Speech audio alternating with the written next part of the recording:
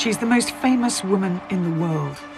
As the figurehead of grand ceremonies, meeting world leaders and heads of state, all meeting her subjects, the Queen has a public face that's instantly recognisable to billions. But there's a private side, a side most of us hardly ever see. It is possible to get a closer look at the woman behind the dutiful monarch on parade.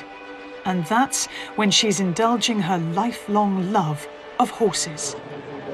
Everyone knows that the Queen loves racing. Before she does anything else in the morning, she will read her copy of the Racing Post. But what most people don't realise is that the Queen has an in-depth fascination for and great knowledge of the creature that is at the centre of this sport. For the Queen, horses are both an escape and an emotional outlet. Far from the demands of royal duty, they reveal a different side. We've been allowed inside that private world for a close-up look at the Queen's horses, the people who look after them, and the pleasure she derives from it all. Oh, you silly fool. Look at him. At Balmoral, we meet a rare native pony breed the Queen has helped save from obscurity. The Queen just adores the fact they're so easy and so uncomplicated. All her life, the Queen has enjoyed the company of horses. And it's a love she's passed down to the rest of her family. Horses are everywhere, and ponies were as a natural extension to the pram, basically. This is the Queen at her most relaxed. There's a very good magnetic field when the Queen is close to horses and the people that are involved with the horses.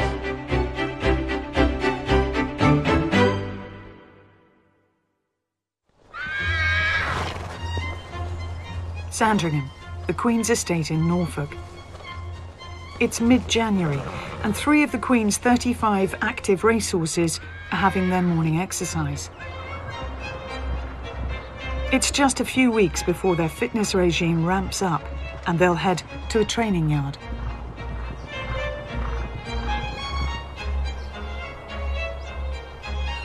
Winter is also the season for new life to begin. The Queen's heavily pregnant mares have spent the day in the paddocks, and it's time to bring them in. 3 generations of my family are amongst those who have trained horses for the Queen. And now I've come to see the crucial first stages of producing a royal racehorse. Horses usually foal at night, safely hidden from the eyes of predators. Such a pretty yard. It is lovely, isn't it? Yeah. The Queen has around 25 broodmares, and in matching them with the right stallions, she's trying to create an ever-improved racehorse. Faster, fitter, and happier. So this is one of the new additions to the stud. This is Memory. And as a racehorse in training, she was really talented. But a couple of times on the racecourse, she decided she just didn't fancy it. She had ideas completely of her own. Stalls opened and she just stood there. But it's interesting that the Queen has decided to take a chance with her because she clearly has a lot of ability. She's very well bred. So her offspring could be very good as long as they can sort the mental side out. And she's ready to pop any minute now. I mean, she's heavily in foal and she's actually overdue. Yes, all right, I'm sorry. Don't touch my tummy. One of the Queen's stud grooms is Annalise Rees-Jensen. God, magic door. Yes, very good. Her job is to make sure every foal has a safe passage into the world.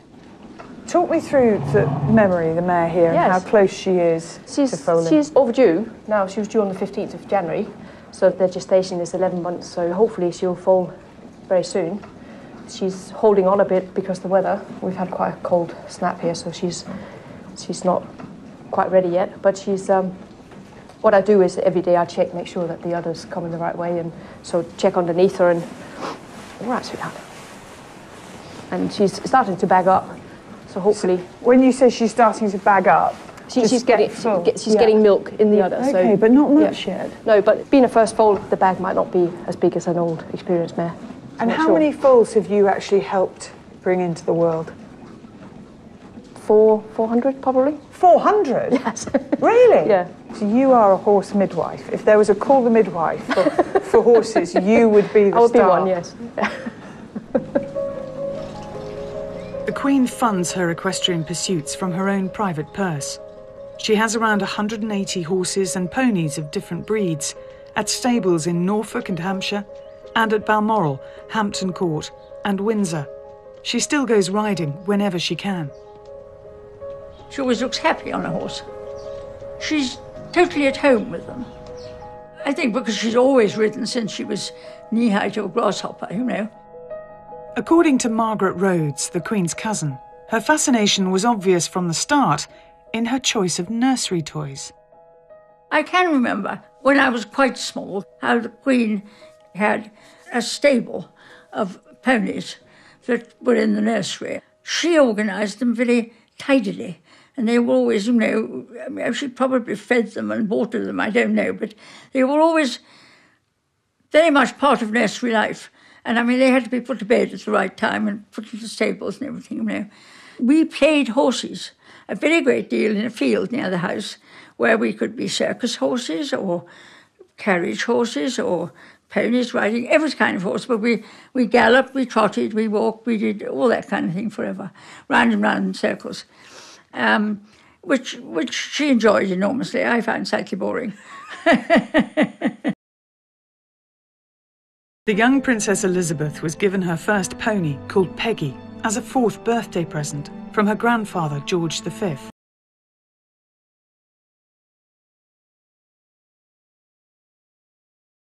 This is rarely seen private royal footage, the 6-year-old princess confidently riding Peggy.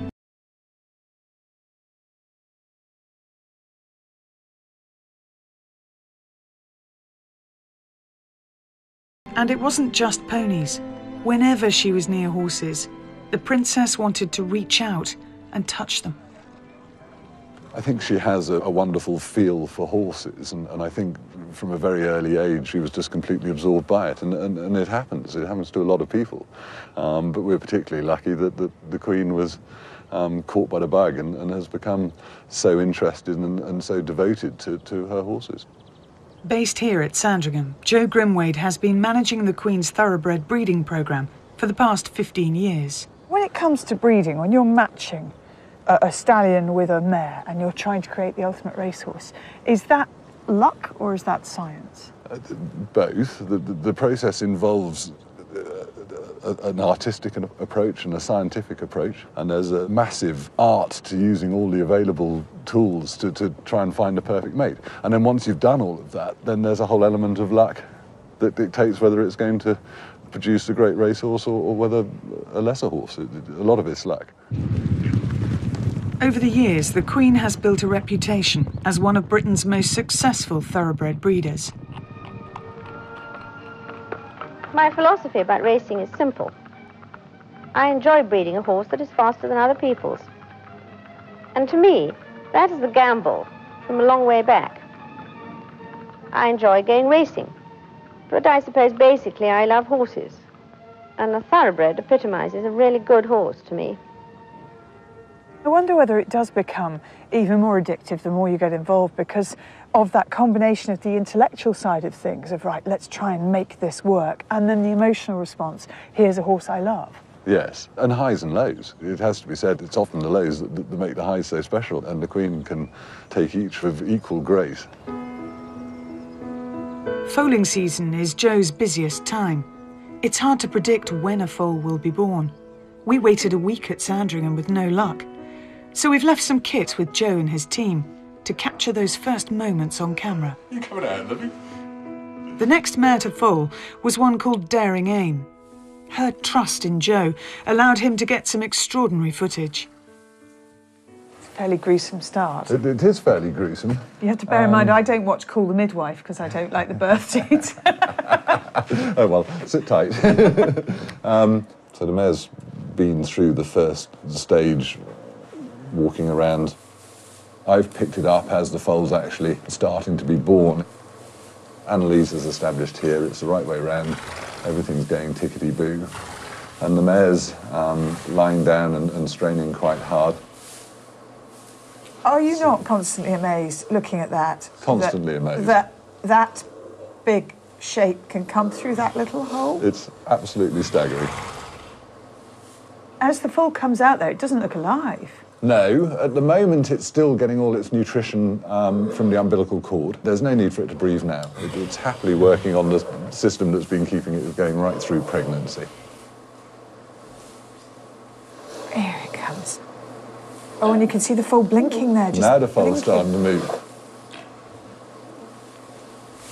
Oh, I don't my know word. if you see it, but now the foal is breathing. Okay.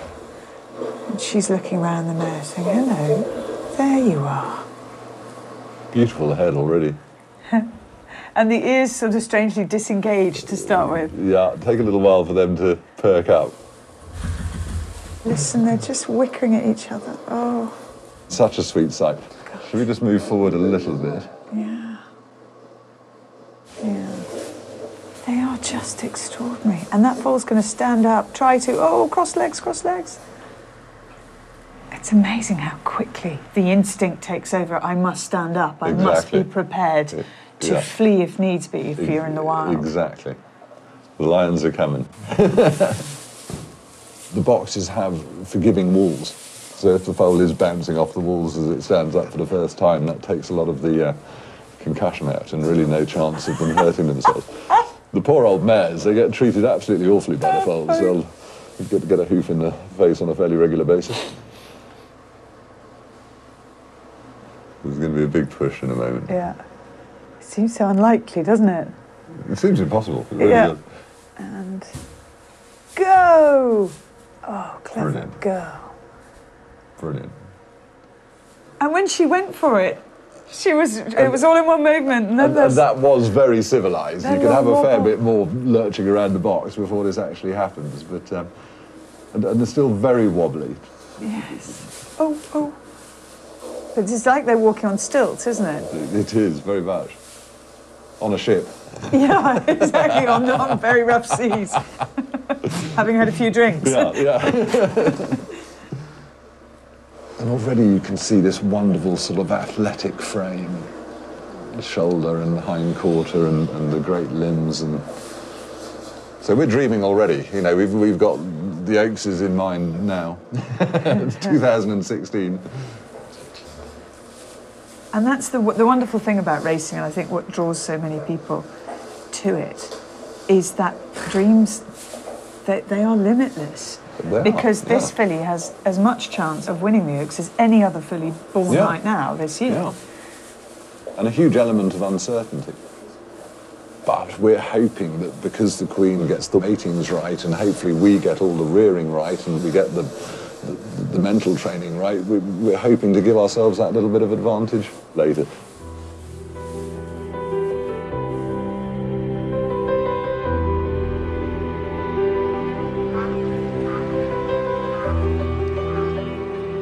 When the Queen comes to Sandringham, she'll try to see the new foals as soon as possible, to assess them and get to know them. Morning, Her Majesty.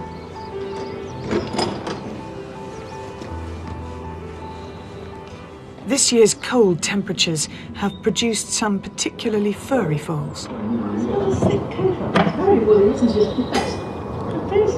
Now, this is a foal that was born just last night, so the Queen's come down to have a first look.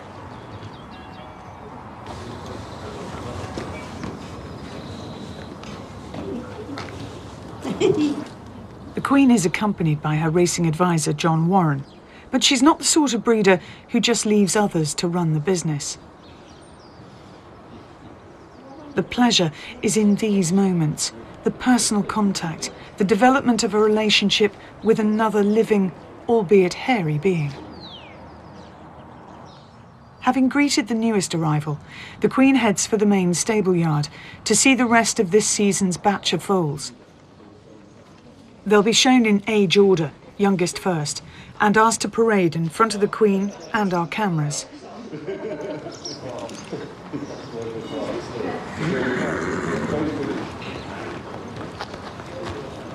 So the Queen's now being shown the foals that were born here at Sandringham this year. And any time one is a bit skittish, and they are nervous at this age, this is their first sort of public parade, Annalise will step in. And bear in mind, she foaled most of these, so the foals know her, the mares know her. She just puts a calming hand round them.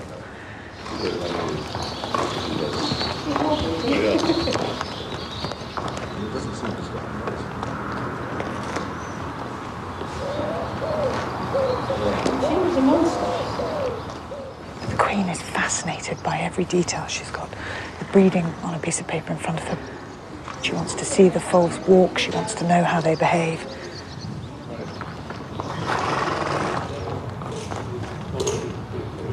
This foal was only born on the 29th of March, so not even a month old. And he's quite immature still, you know. He's all legs.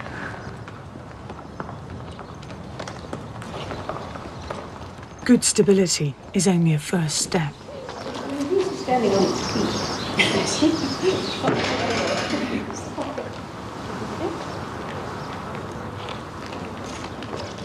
But it's so interesting, you can start to see bits of their personality come out, those that are naturally more confident, those that are a bit more hesitant, like this one is. The Queen has seen enough generations of the same family to be able to make comparisons in terms of shape, size, and attitude. But it's only when these babies start to gallop that anyone will know if they're any good.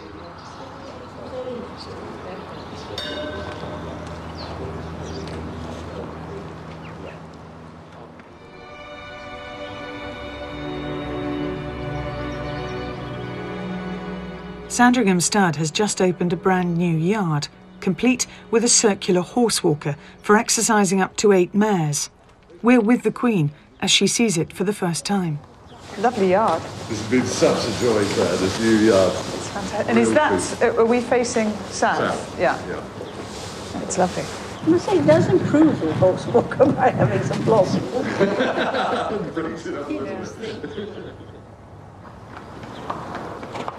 This mare, called Set to Music, has just been covered, so she'll be foaling in about 11 months' time.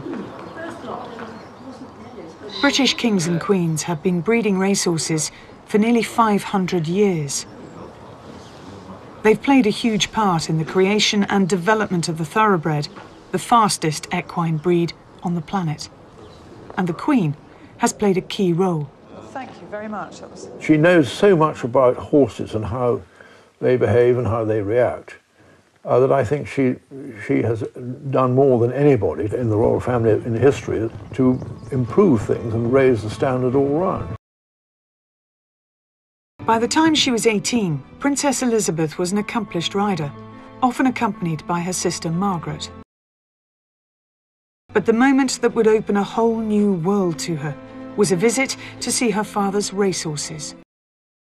I suppose I first became interested in racing during the war, when my father had leased Big Game and Sun Chariot from the National Stud. When my father took me down to Beckhampton to see them working, which I had never seen before, and I was able to pat them in the stable afterwards. I'd never felt the satiny softness of a thoroughbred before. It was a wonderful feeling.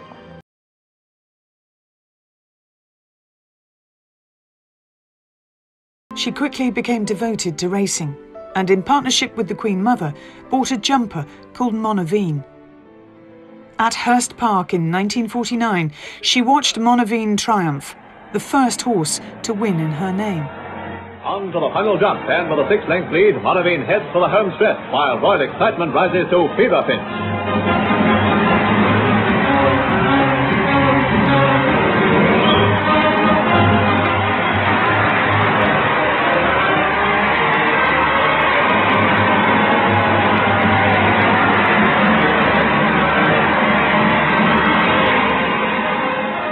This newly found thrill in racing would become a healthy counterbalance to the demands of monarchy. In those sort of moments, she can let rip with real excitement, you know. You see, I think that early on, when she became Queen, I think that she had to sacrifice within herself an awful lot of emotions and thoughts of the future and everything else. But I think with horses, it's another world, in that it reduces you to just the person in relation to the animal. and you're not queen, you're just a human being. Just 4 days after her coronation in 1953, the young queen had a well-fancied horse running in the Derby, a colt bred at Sandringham called Oriel. The nation was gripped. Would this be the icing on the cake for the newly crowned queen? Or would it go to the legendary jockey Sir Gordon Richards riding Pinzer, who'd never won the Derby in 27 attempts? Oriol takes up the challenge as befits a Queen's champion, overtaking Chicampore and gaining on Pinza. But Pinza won't be denied, nor Gordon Richard, the 49-year-old veteran of the saddle, recently knighted by the Queen. He's won 4,670 races, but never the Derby. And today, his 28th Derby try is crowned with glory. First of his profession to be knighted, Sir Gordon beat the daylights out of his Queen's entry. It was a great day for a knight. I think it was very exciting to have a horse so soon as an owner to run in the Derby. And one couldn't really be sad not to win, because Sir Gordon had won his last won a Derby. The Queen has always been enterprising about the training and treatment of her horses. In the 1950s, she asked a Harley Street neurologist to help calm the overexcitable Oriel, the same colt who was second in the 1953 Derby. The laying on of hands was very definitely not standard practice at the time, though it did seem to have a soothing effect, and he went on to win major races at Epsom and Ascot. It's amazing how open her mind is, and the fact that when she saw something new, she didn't go back to this traditional feeling of, ooh. Because the racing world can be a bit like that. You know, it can could be go, very something much that new. way. And it would be safer for her to do that. But she didn't. The Queen's interest seems to me to be not just winning races, but am I giving my horses a better life? Monty Roberts is the man they call the real-life horse whisperer. In 1989, the Queen heard about Monty's innovative and instinctive approach to handling horses and invited him to demonstrate at Windsor Castle. This Californian one-time rodeo star used the horse's own body language to win their trust, which flew in the face of more traditional methods of breaking in a horse through fear. The Queen was so impressed, she encouraged Monty to write about his methods. And to this day, she calls on him for help with her most difficult yearlings. So who's this, Rochelle? This is Sharp Lookout, a 2-year-old colt bred by the Queen and owned by her as well. And Monty, what are the challenges that he has presented you? Well, Claire, this is the most sensitive yearling I've ever dealt with. He is absolutely incredible. In the early stages, he was just Mount Vesuvius. Anytime you went to touch him, everything exploded. So we've had a challenge, but things are coming around now really well, and he's had his first rider in this last week. Well, I'd love to see you work on him. Okay. The thoroughbred is a naturally highly strung animal, and the early stages of training are often a challenge. As a foal, Sharp Lookout was so jumpy he gave himself an eye injury, now on the mend. Let's go. For our benefit, Monty is going to demonstrate the process this difficult horse has gone through to prepare him for a rider. So you can get the personality traits of this horse pretty quickly when you see all of this volatility and that head up and tail up and all this flying around. If a thoroughbred's skittish energy can be properly channeled, anything is possible. But watch as his ear comes to me on this side, and he licks and chews. The adrenaline is falling down. And if the adrenaline gets down far enough, you'll see him lower his head. And when they do, the adrenaline really falls. Having driven Sharp Lookout to flight, Monty now turns his back on him. So let me just step over here and have him look at me with my shoulders away from him and my eyes away from him, and just see if I can get him to want to come to me. Monty is mimicking the behavior of a mare disciplining her foal. Just those little steps are so important to get this whole thing started. That's a good boy. Okay. I'll just take that plastic bag there now. And now trust is won.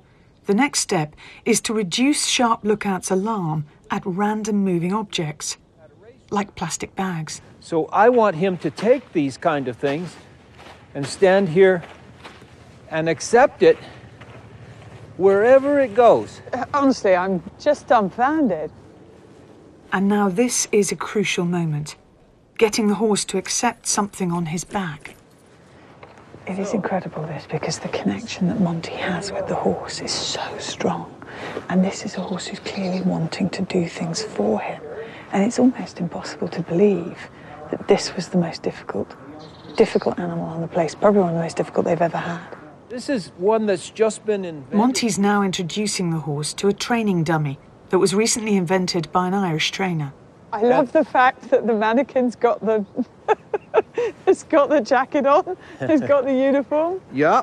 That's brilliant. He's got the Queen's jacket on. Now, this horse would absolutely freak out and just blow completely apart when we first started with the mannequin. So, if the human being got up there, human being is going to come down. And when the rider comes down, a habitual pattern of behavior gets set up so that the horse finds freedom from that rider. And you've seen horses that are habitually loose on the race courses and get one rider after another down. It's very bad. Now we have our mannequin rider in place. It does look very funny, I'm sorry. Yep, but he rides well, doesn't he? Yeah, he does. The next step is to get a real live jockey on the horse. Even a mature racehorse can be quite tricky at this stage, and the leg up is often done on the move. This is only the second time I've schooled him to this standing still. Here we go.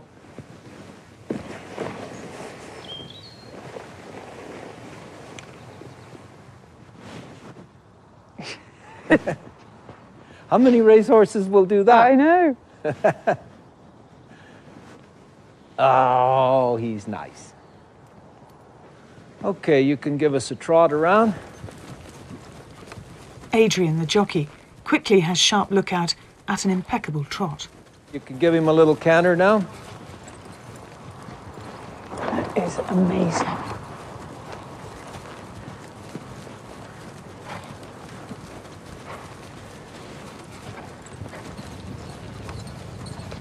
Good. Very nice. You can stop now. After a few circuits, Sharp Lookout finishes. And a step back. With a neat reverse. Good. Very, very nice. Hey, fella. How about that? Honestly, that is like watching a miracle. Yeah. In process, because I know how, they told me how difficult you were. You just want to do it now, don't you? So one day, I might get to be talking about you. Yeah. Running at Royal Ascot or something. Yeah. Yes. Wouldn't that be something? Polehampton is the Queen's private yard in Hampshire. This is where stud groom Rochelle Murat teaches last year's batch of foals to be comfortable around humans. The Queen has come to see for herself how they're getting on. With the help of John Warren and Rochelle, the Queen takes in the physical development of these young horses and watches them walk. It is for February. Is it? It's a February. She assesses their natural athleticism and their conformation, how their bodies are put together. Nice shape, isn't it? Lovely shape. You don't be stupid. Lovely head with the attractive face. Oh, this is such an interesting stage of a racehorse's development because these are yearlings and the Queen hasn't seen most of them since they were foals. So a bit like children who are getting ready to go to big school, they'll go into training next year. They still look overgrown and hairy. Can't really believe that they're racehorses, but they will be. All of the yearlings had behaved beautifully, apart from two, who take fright, possibly at me standing at the side of the field, and they start to play up. Ollie and Joe, who are leading them, remain completely calm. I tell you something, it's very, very impressive the way these yearlings are handled, because you can see how skittish they are, how the slightest thing will spook them. But they do so well just to keep a loose rein. And they've calmed down again now. The Queen has seen flighty behaviour like this before and knows just how to deal with it. There's a certain amount of intuition, as you can see.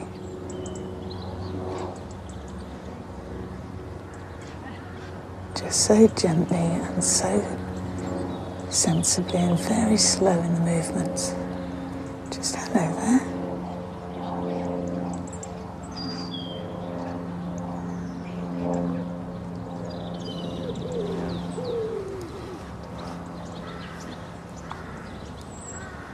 I can't tell you how impressive that is. I mean, they're the only two so far that have come in here and behaved really badly.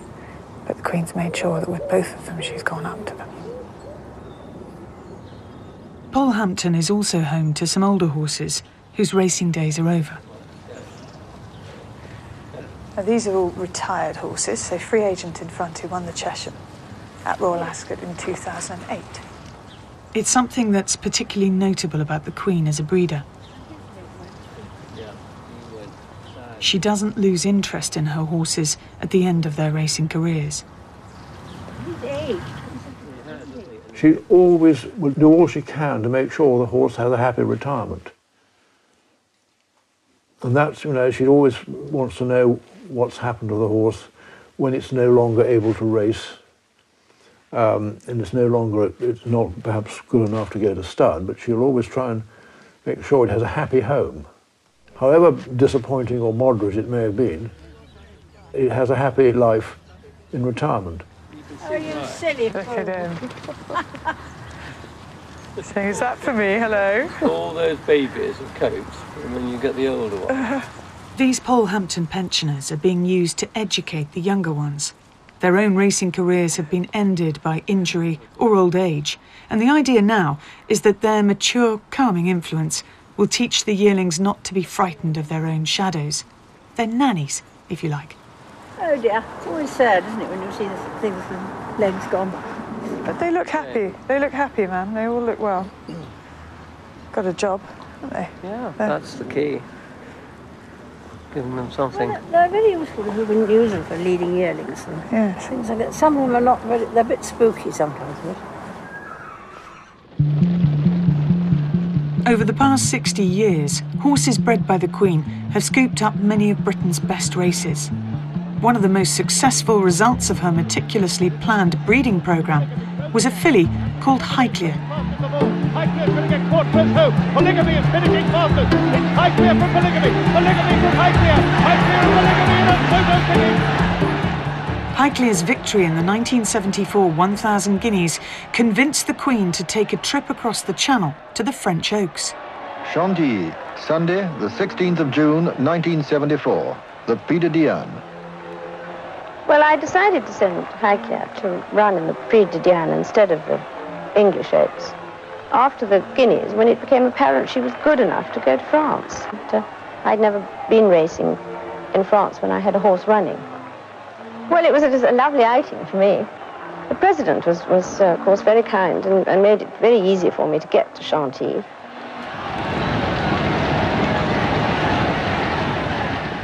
Highclere made the trip thoroughly worthwhile, with a resounding win. The crowd was tremendously friendly. And even after the race, when Highclere had won, they seemed even more friendly, luckily.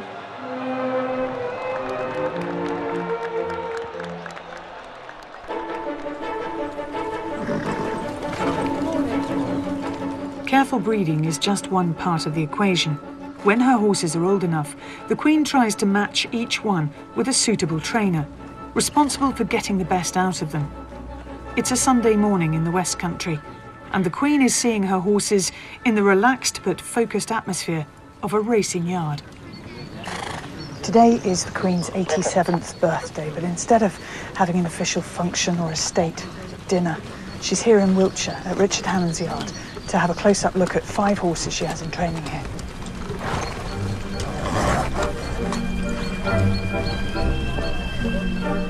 Richard Hannon is one of Britain's top trainers. He looks after more than 260 horses for 150 different owners. He's been champion trainer 4 times and is notoriously plain-speaking and free of airs and graces. He thinks owning racehorses should be fun, and he makes sure that's the case for everyone, including the Queen.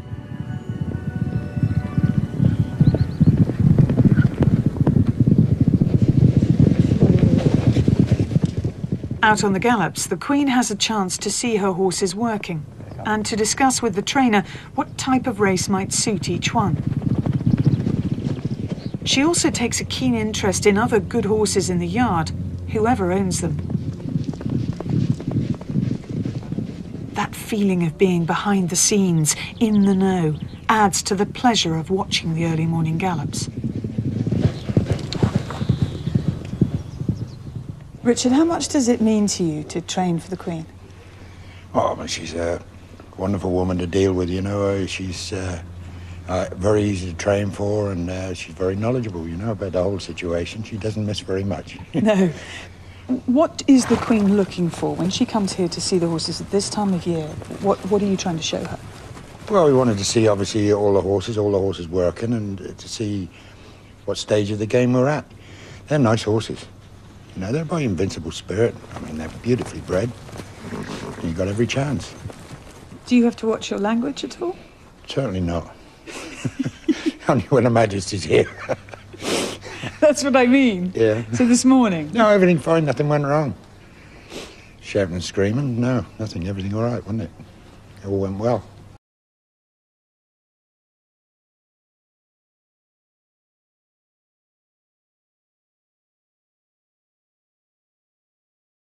Race day at Newbury. This isn't one of the top meetings in the racing calendar, but it's attracted a wide range of people who've come to enjoy a good day out. It just so happens that one of them is the Queen, mingling with the crowd. When she's lucky enough to go racing, she can switch out of all the everyday work and worries into something which is totally different, and I think it's very good for her to be able to do that. John Warren, the Queen's racing advisor, is once again by her side. John, do you think there's an attraction with racing folk that there's huge respect, but it's a very relaxed atmosphere because you have to be calm around horses and you can't be constantly, you know, curtsying or bowing you know, shuffling around. Actually, everybody's got to be on an equal level.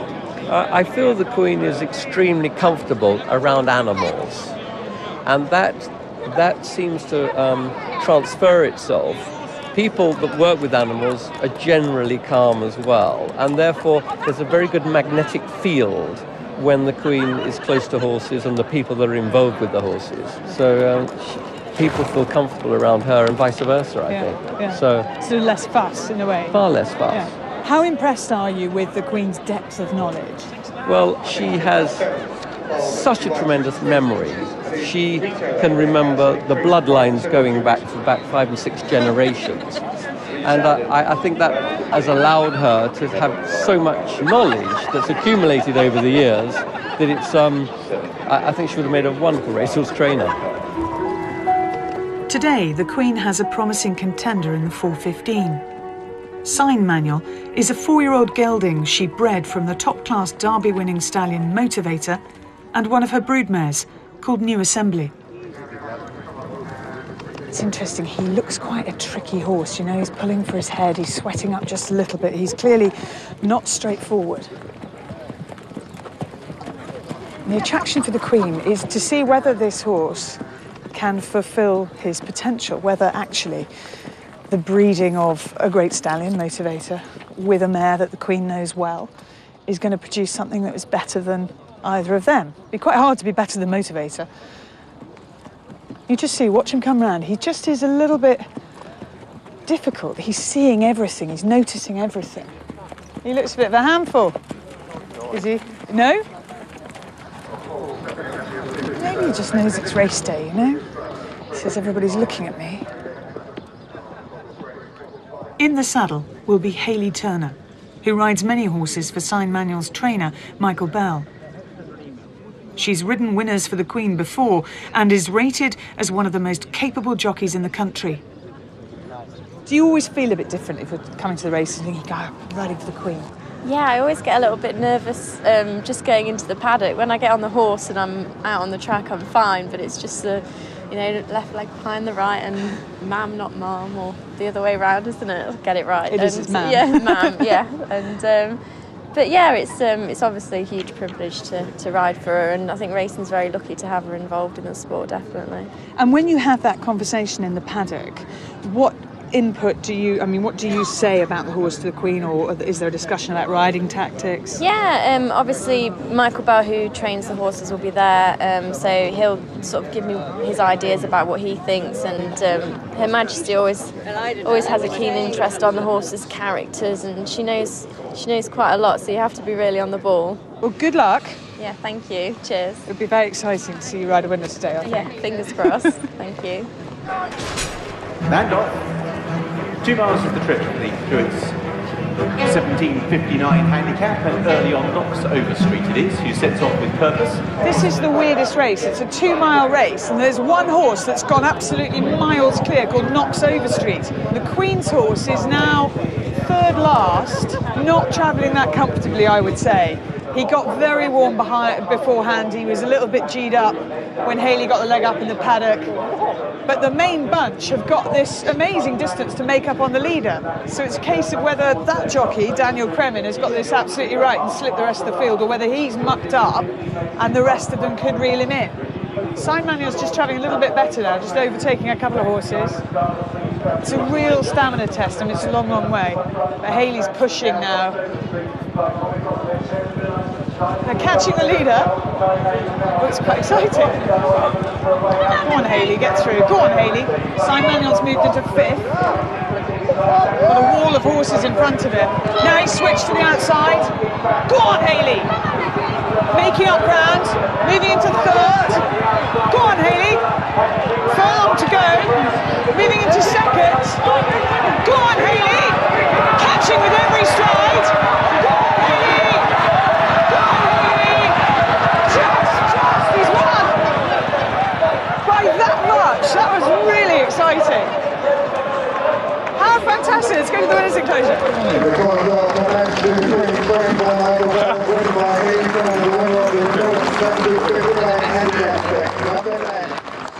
You may think owners get blasé about winning, but every victory is a thrill, especially when the Queen can be there to enjoy it in person. And there's always room for another vase.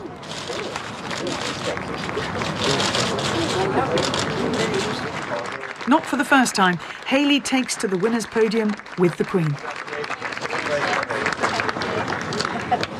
You've done this before. On another motivation.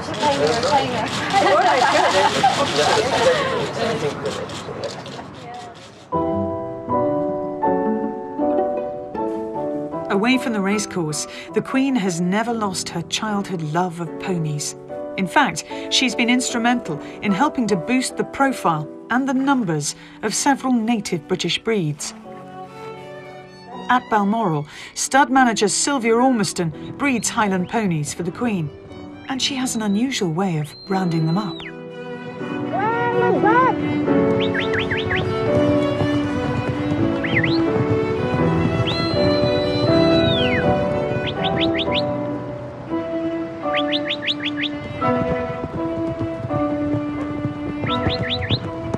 Hello.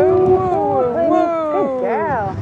Woo, babies. All right. Woo, babies. Well done.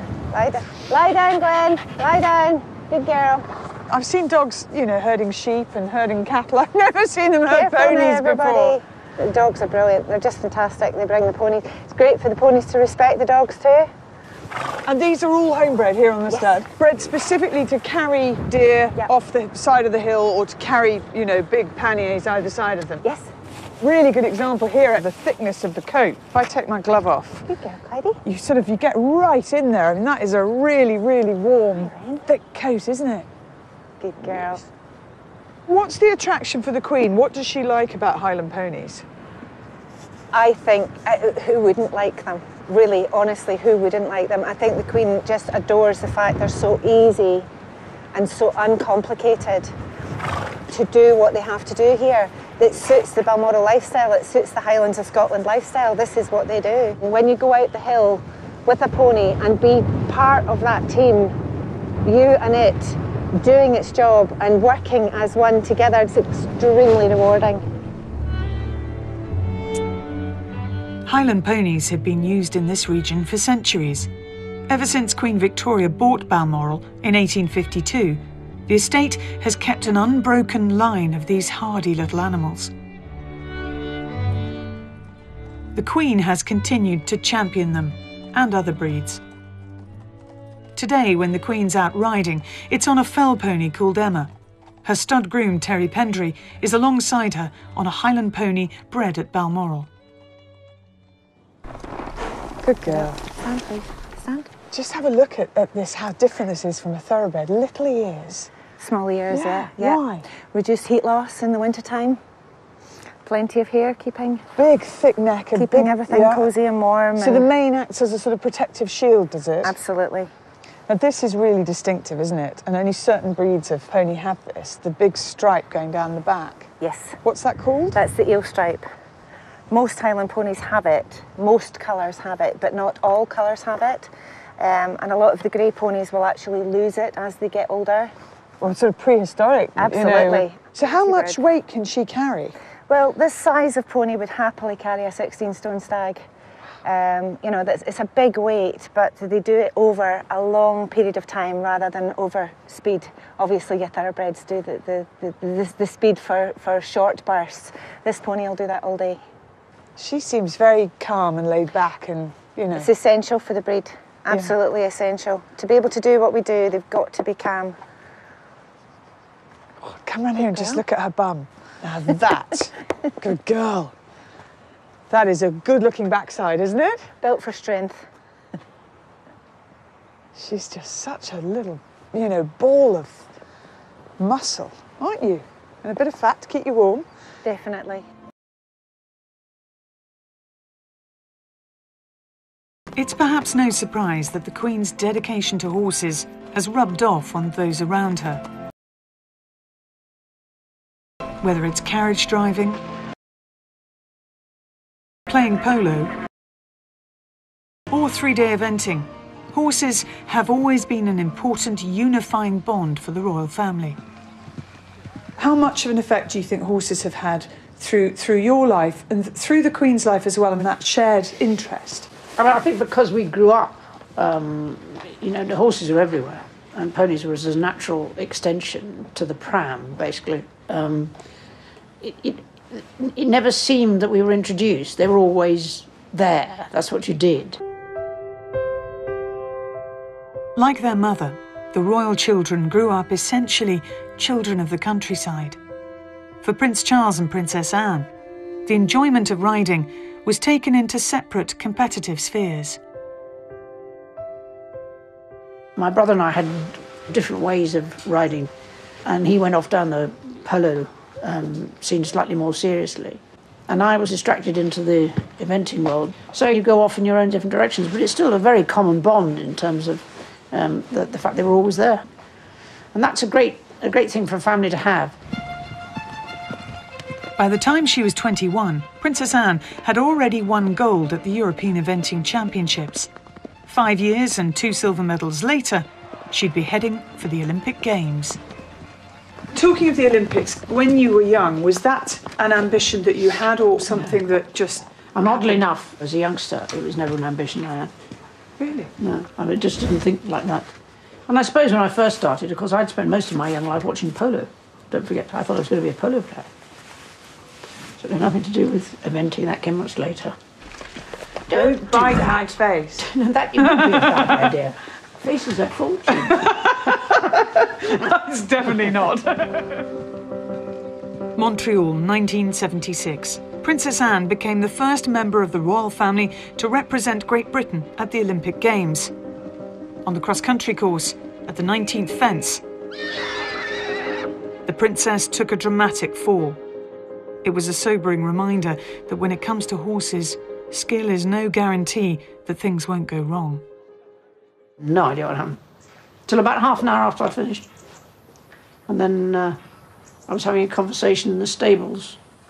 And at the time, I thought I'm sure other people have had concussion, have had this, but I appeared to be sitting up there somewhere, listening to myself having a conversation in the dark. And then I suddenly reappeared in the stables thinking, where have I been? But I suspect concussion is like that for lots of people, you know. Do you think, having competed yourself and being aware of the dangers as you are, does that make you better at watching Zara do it? Or can it be, you know, a case of knowing too much? Well, I think in my case, and this I would put down to both parents, was their ability to say, all right, you carry on and just get on with it. And nobody ever said anything about, are you sure this is the right thing to do? They grew up watching me. They trusted me and my judgment, and it was a learning experience. And if I was good enough and got it right, that was absolutely fine. So it'd be extremely cheeky of me to turn around and say, no. Following in her mother's footsteps, Zara Phillips has won several medals in 3-day eventing, including gold at both the European and World Championships. What's the attraction for you, and indeed for your mother and for the Queen, of being around horses? I don't know, I think it is a passion. They're very special animals, and I think it's a connection, isn't it? And you get friendships from them, and, you know, their characters as well, and you know, you don't have to get abused back, do you? It's definitely a love that's been passed down anyway, that's for sure. Toy Town, the horse that put Zara on the eventing map, is now retired, but he's a treasured friend and still lives at her yard. Toy Town, 4 of us bought right at the beginning.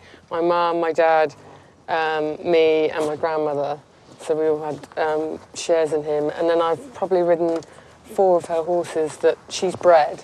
But this is him, this is Toy Town, the horse that gave you so many great moments. I know. You get all emotional inside when you start thinking about it.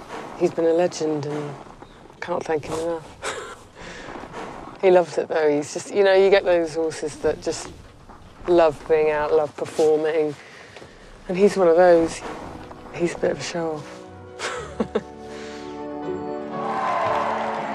More than once, Zara has received medals from her mother, including Team Silver at the London 2012 Olympics. And straight after every competition, she's been on the phone to the Queen. The first person I've ever spoken to is my grandmother. She's been watching on the TV. And is that the one person you want to share it with as well? Yeah, because I think, as far as I'm concerned, the interest came from my grandmother, and because of her love and passion for horses, we've all grown up, you know, sitting on a horse. She's so supportive in a way that she can never be there, but she totally understands as well, you know. She's always massively proud, so it's always good making your grandmother proud anyway. That's what we try. During the course of her reign, the Queen has bred the winners of over 1,600 races, including most of the sport's prestigious prizes. But there is a holy grail that remains elusive.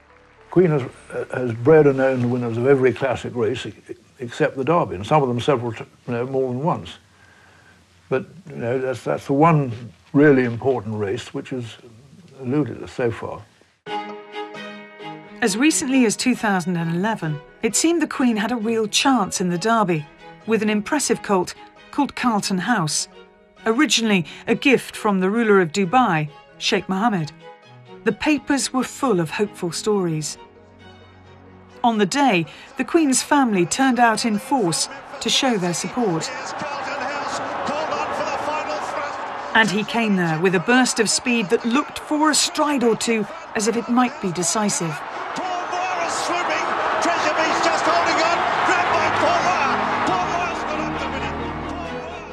In a close finish, Carlton House was third. For the Queen, the Derby remains the unfulfilled dream. But the thrill of racing is only one part of her love for horses of every shape and size. Every year, the Queen hosts one of Britain's most famous horse events in what is effectively her back garden. The Royal Windsor Horse Show is a celebration of all things equestrian, from pony club games to exotic breeds, to glittering displays by the Queen's household cavalry. The thing about the horse world is it's not always glamorous. You've got to muck in, you've got to come out whatever the weather. And the Queen has come today to the Royal Windsor Horse Show to watch fell ponies and Highland ponies that she's bred being judged. The Queen has 2 fell ponies in the first event, bred at her Hampton Court stables. The judges are looking for the best conformation, the shape, the size, the gait, ultimately promoting a healthier, better breed. And you can see the real knowledge, the pride as these ponies go around the show ring. Just one of hundreds of people trying to win a prize, trying to judge her breed against others to find if these are better than anybody else's.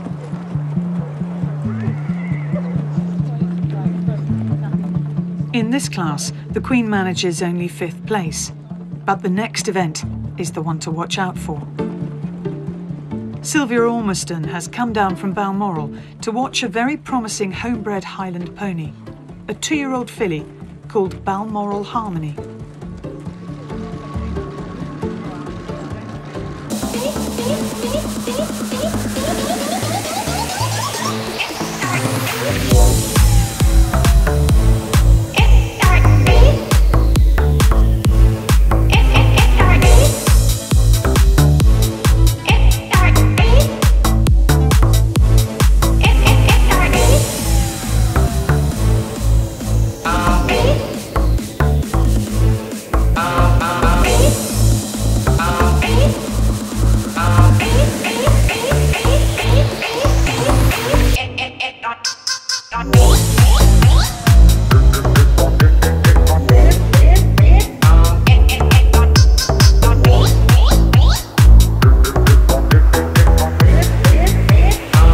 Well, the Duchess of Cornwall has arrived to join the Queen. They're watching the judging for the Highland ponies.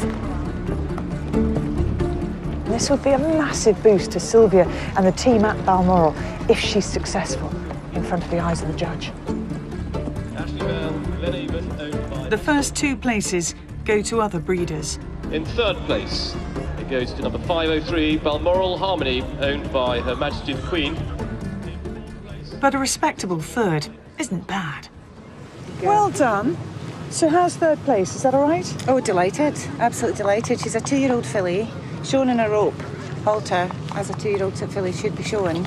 And top place filly, because she was only beaten by 2 colts. So very, very pleased. Strong class.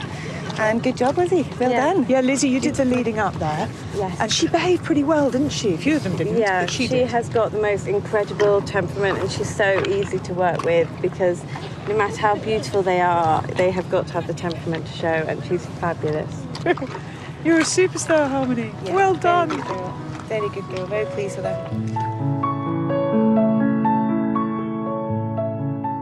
From the first contact with a newborn foal, to the calm, gentle bonding with yearlings, to the uncertainties and thrills of the racecourse, the horse world has shown us a more intimate side to the Queen. It's been so interesting watching the Queen up close with horses, and you can really appreciate her understanding of them, her connection with them as well. And I think that horses reflect the best in human nature. If you're kind with them, if you're consistent, if you're disciplined, and if you show affection, they will show it back to you. You can't always win with horses. The Queen knows that. And in some ways, that's not the point, because this animal, whether it be thoroughbred or Highland pony, this is her passion.